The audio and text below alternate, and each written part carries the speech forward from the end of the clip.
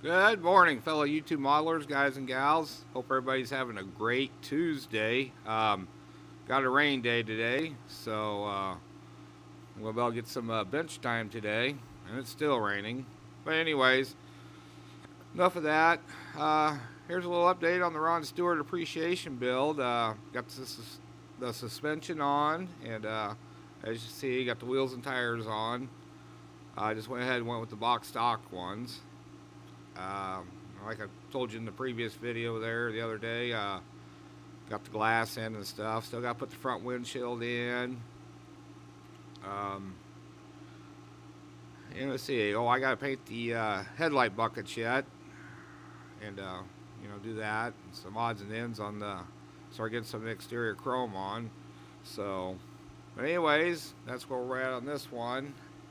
It's not turning out too bad. The chrome in this kit, I don't know, you guys probably already know this, is a little bit brittle.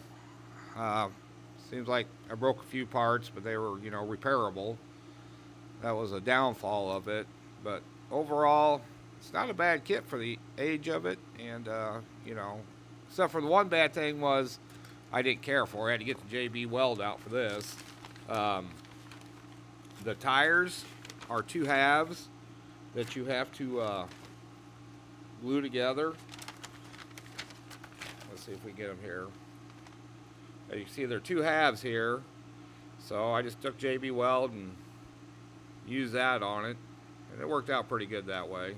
So, but anyways, that's the only downfall, one of the other downfalls on this kit.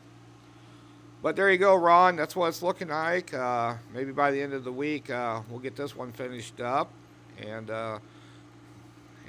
get a final video up on it. But anyways, hope everybody has a great day. We'll talk at you later. Bye.